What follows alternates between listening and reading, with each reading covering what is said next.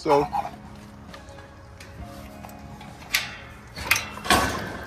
you own a female dog, and you want to know if she's in season.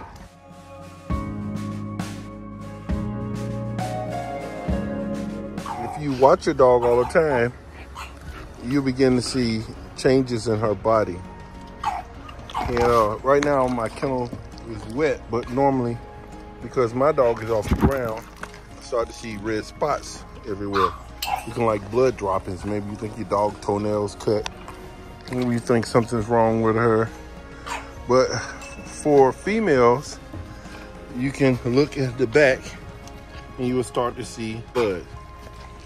That tells me that this dog is in season.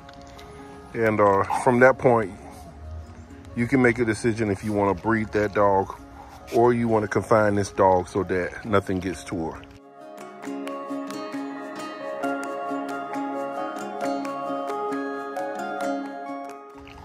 So if you have a female and you start to see her swelling and bleeding, and you start to thinking something's wrong with her, but most likely your dog is in season and needs to be protected because she can have puppies at that point. Sit back, soak up the knowledge.